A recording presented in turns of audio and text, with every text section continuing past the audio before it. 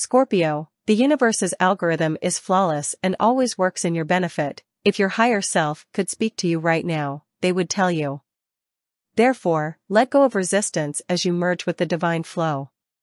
Even if your outside reality would have you believe otherwise, things are actually shifting in your advantage.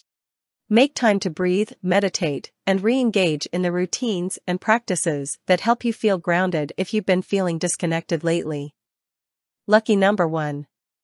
Golden is the lucky hue.